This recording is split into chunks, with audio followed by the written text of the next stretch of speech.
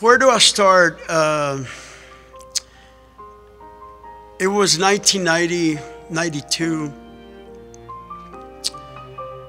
Coming out of a small town, Vernon, Texas. I had started a band and with my brothers, and somehow we ended up in the Rio Grande Valley. And we had been there on a tour for about 8 months, and I've never been on tour. I didn't know anything about the road. I didn't have any contacts. I had just given my life to the Lord, but I wanted to do something that I knew how to do. I didn't want to have to change who I was. You know what? And I prayed to the Lord. My prayer was, how can I serve you? I don't know how to do this. And I clearly heard the voice of the Lord. And this is what the voice came back. It says, do what you know how to do, and we'll use it to win souls for my kingdom. I didn't know how to really sing. I didn't really have a band per se, an established band, and I didn't know anything about the road. So I told my brothers, I said, why don't we go on the road and do what we love to do? Let's do something that we all love to do. We play a little music, quit your jobs and sell everything, and we'll be a full-time band. And you just never know who we're going to meet or what's going to happen. Well, going forward a little bit, we sold the houses and the cars, and I remember we bought a small little bus and a trailer, and we began to sing in little towns. We came through Austin, San Antonio, and I met a guy, and he said, have you gone to the valley? Have you ever been to the Rio Grande Valley? I said, I don't even know where that's at. He goes, well, go to the Rio Grande Valley, and there's a lot of little churches that would love to have you sing at their places. So I don't know how it was, but we made our way over there, and we were there for 8 months, and we were going from small little churches of that were in all these little towns that we ran across. And if you're from the valley, you know, it's like a little metroplex, Dallas, Texas, metroplex, San Antonio, metroplex, Chicago. And so we went there, and I remember we were playing in the parks outside, and we finally came up with 8 original songs, and one of the songs that was recorded in those days, it was I named it, entitled Atrás No Quiero Volver. That was my first cassette. It was cassettes in those times, in those years. And I remember we found the studio, a guy by the name of Tino Quintero. He invited us to his TV show, and we took the invitation, and he said, hey, my cousin owns a studio, why don't you go record there? And to make a long story short, we ended up in the studio, Pro Sound, in McAllen on 10th Street. And it was a very, very nice studio. So we got in there, and we recorded the 8 original songs that we had been playing 8 months. Every night we were playing at different little churches, and it came. The recording came to an end, and the guy said, "It's going to be this much money." I said, "Well, we got half of it. Can we pay you in payments? How can we do this?" He said, "Well, yes, you can pay in payments, but your master, your CD is not going to leave the building." So we left with no recording. The album was finished. And I remember 2 weeks after, it got kind of bad financially. And we decided to say, you know what? Let's go home. There's nothing here. Let's go back home and get a job and we'll just forget about all this, because it was one of the hardest things that I have ever done. And I didn't have no contacts, and I didn't know anybody in the music industry. I didn't know any pastors. I didn't know who to call. And we decided to go back home. We drove back to Vernon, and we were there for a week. And my brother we were all staying at Mom's house because we had sold our house. We had sold our cars. We had quit our jobs. And one day my father came to me. He said, "Paul, there's a man that is calling, and he wants to talk to you. He says that they're a radio station out of McAllen, Texas." At the time, the radio station was in San Juan, Texas. He said his name is Paulino Bernal. I have heard of Paulino Bernal, but I didn't know who he was. I didn't know the history, that he was per se a musician in the world, and now a musician in the church. And well, I answered the phone. I called him back, and this guy answered. His name was Tino Quintero. He said, "Look, I don't know if you remember me, but you came and you were on my TV show." I said, yeah, I remember you. He said, "Well, Paulino Bernal is doing a huge fiesta cristiana, and many bands are coming, and he wants you and your brothers to come." And I told him, I said, "Look, we just left over there. We were over there for 8 months, and I can ask my brothers, but I just don't see it happening." I talked to my brothers, and I said, "Hey, they want us to go back to McAllen," and their answer was, "No, we don't want to do this. We just left over there. We're not going back." And I called them and told them, "You know what? We just decided not to. Thank you for the invitation, but we decided that we're not going to go." And I don't know what happened, but a few days after we talked and said, "Look, we're not working. We're all here at Mom and Dad's, and let's go check it out, see what happens." It was a 2-week tour that they were going to do in McAllen, Reynosa, Matamoros, Laredo, San Antonio. It was a big thing that they were doing. And I called him back and I said, "Look, we'll go ahead. If we can still go, we want to go ahead and take the invitation."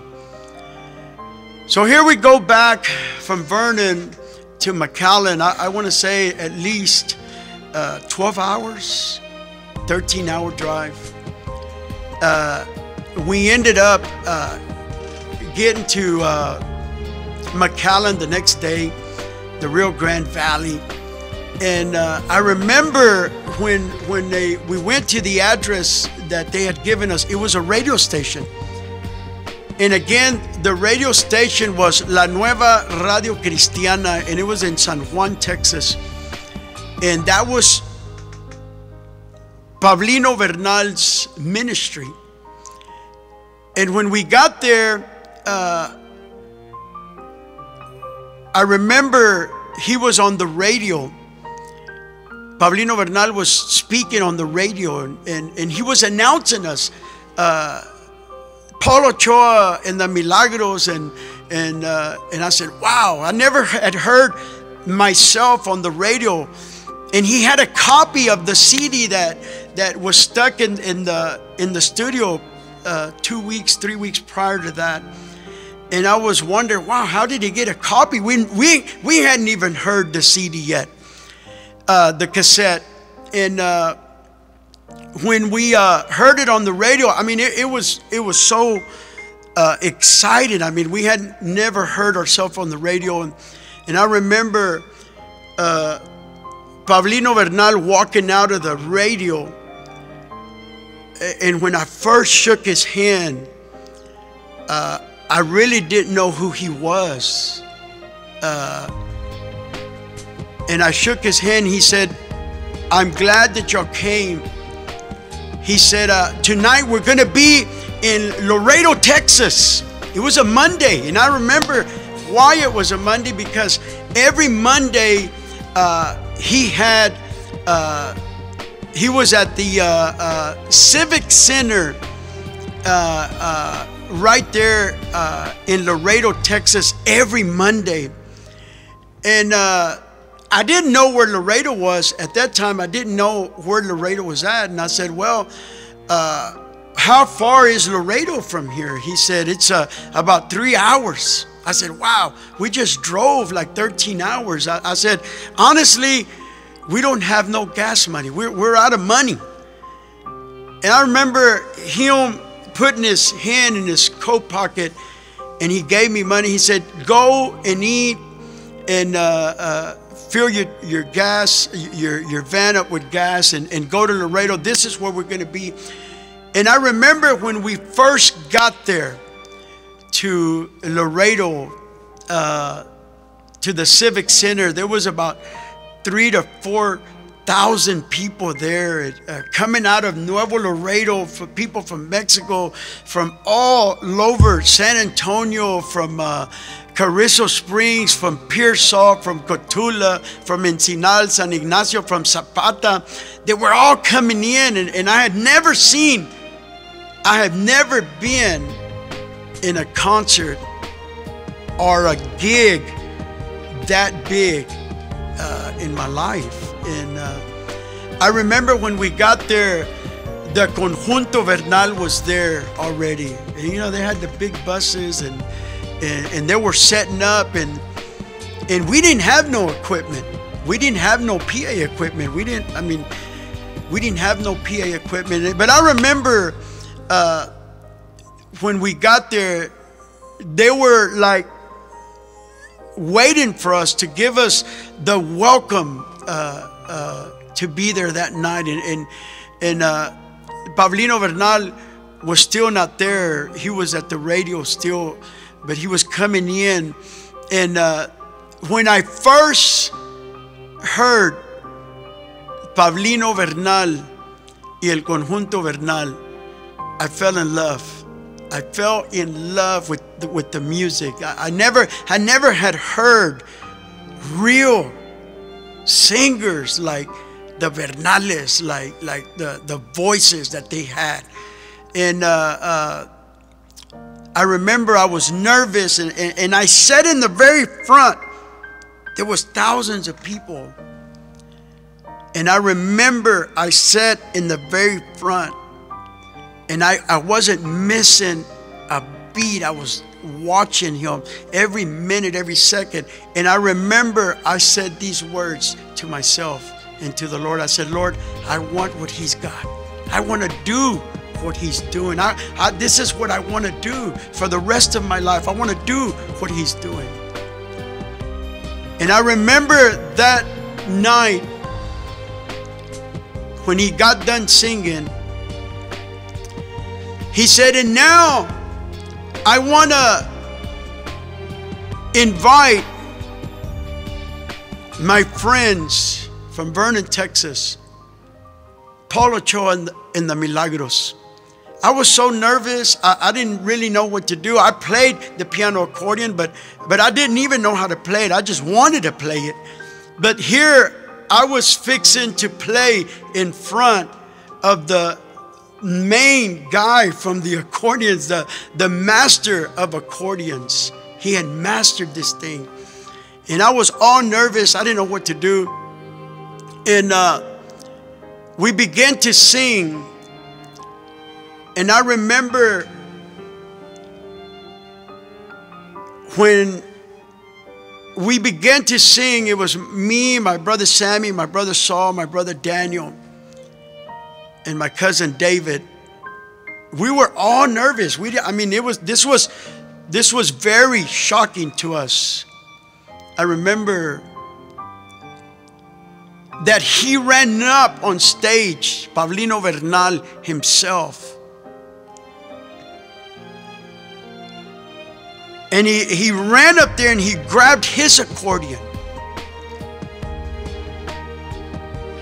And he began to play the accordion.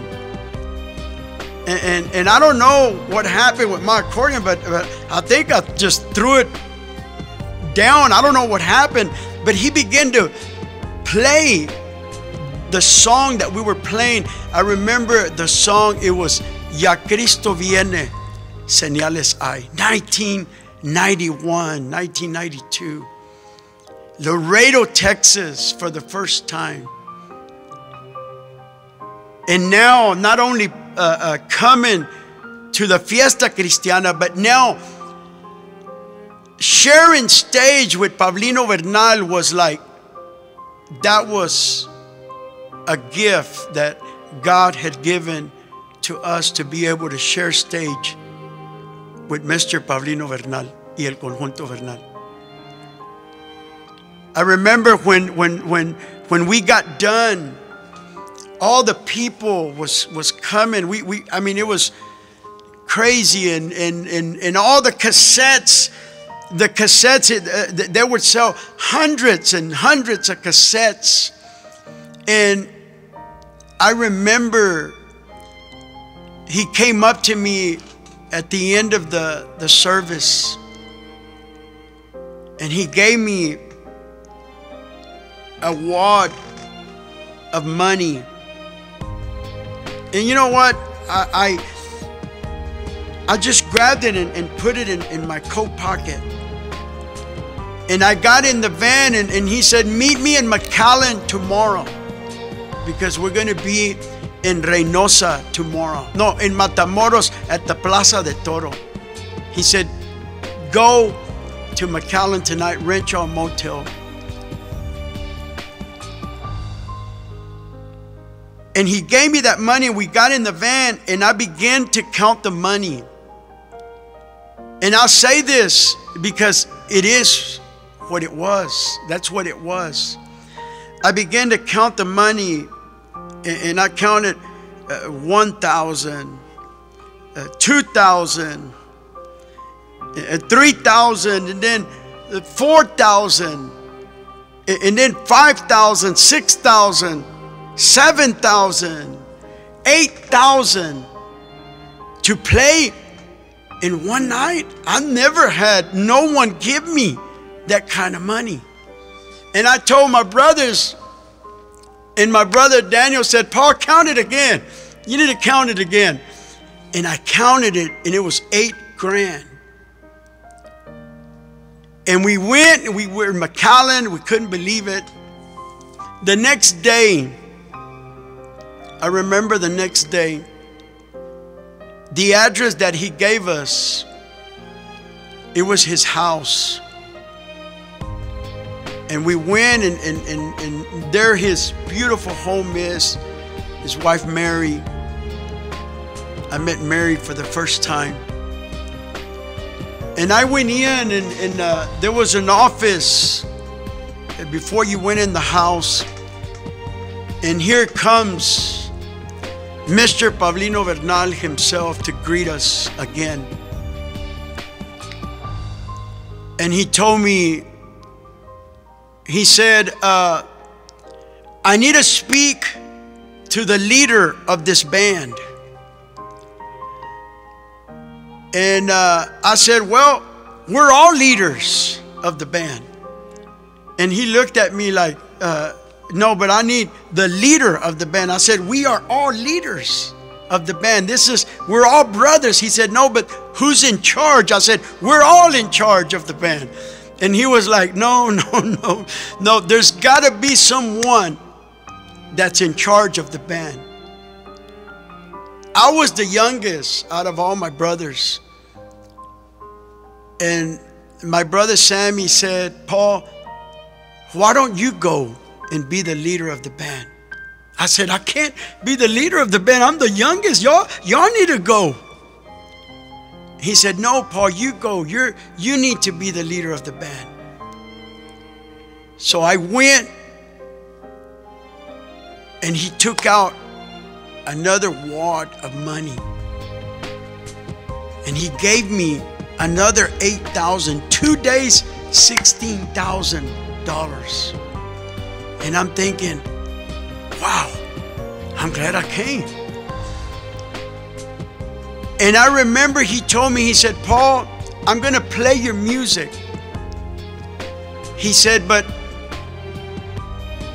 I want to ask you something, Paul.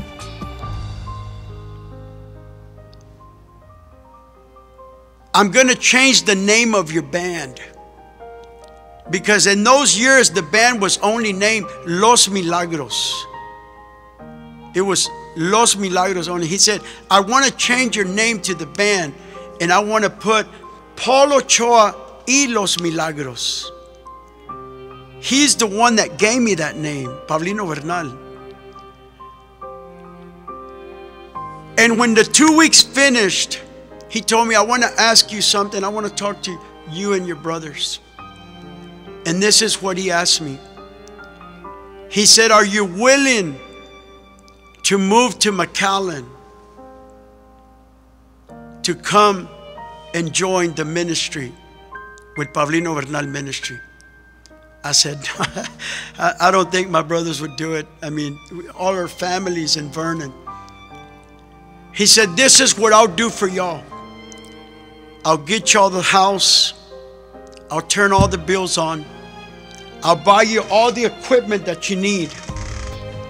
I'll give you a trailer. I'll give you a van. But you have to live here in the valley. I talked to my brothers.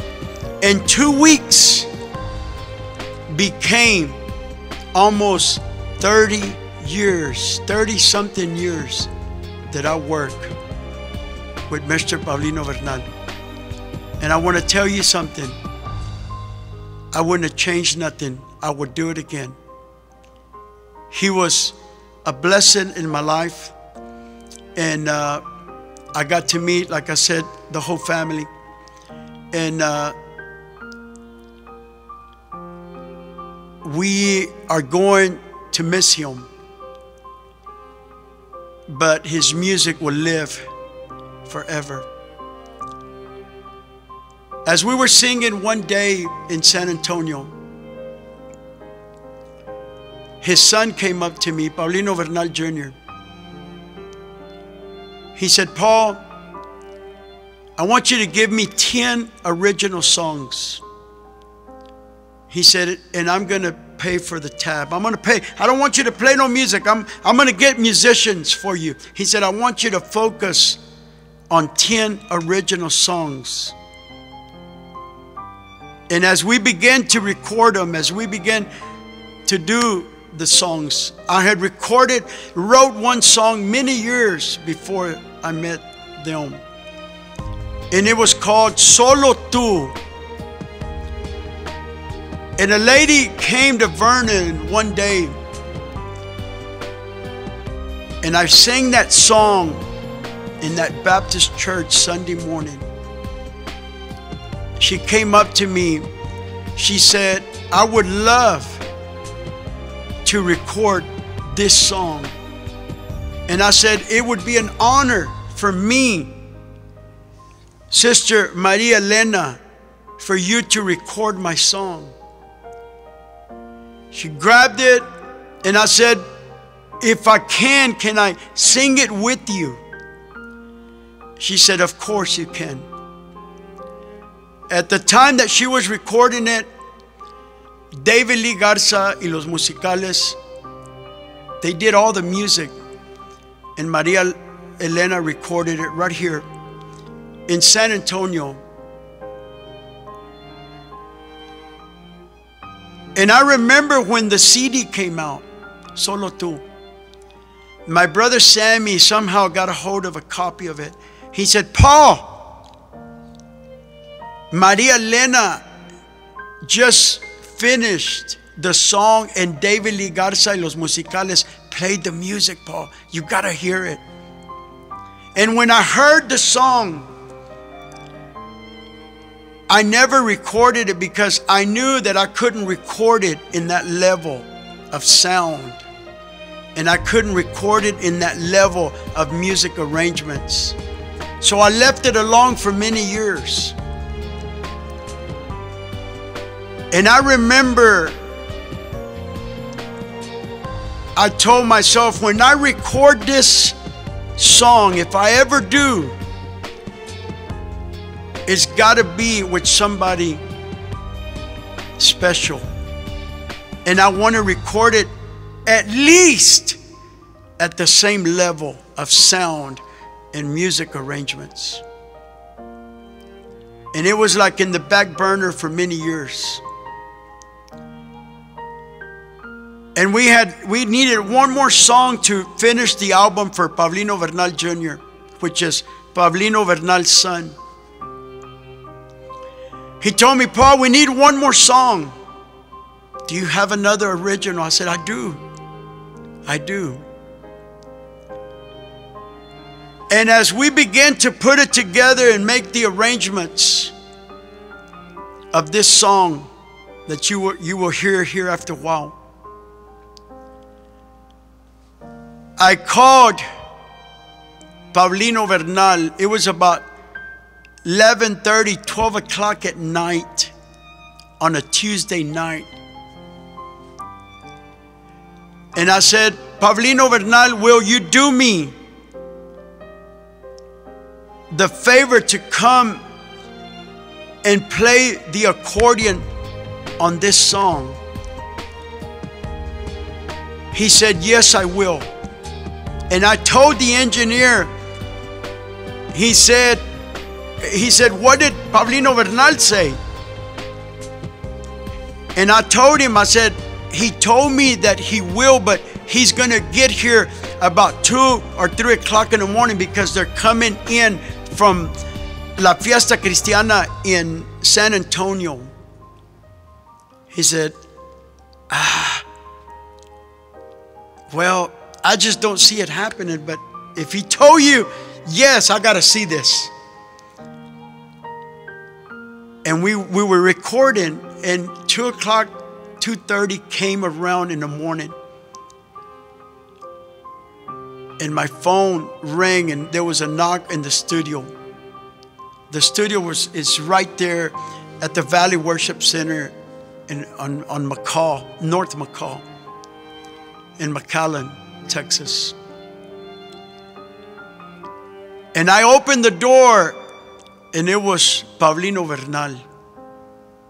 He said, I come to add my accordion to your song. And I kept it there for years. I kept it there for years. And today,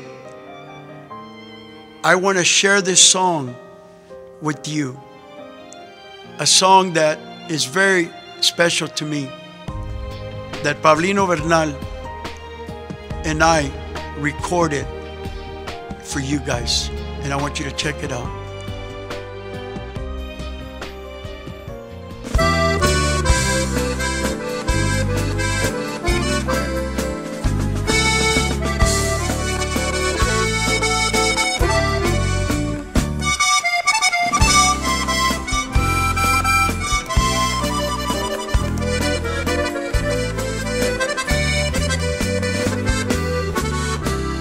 Solo tú entiendes la la vida que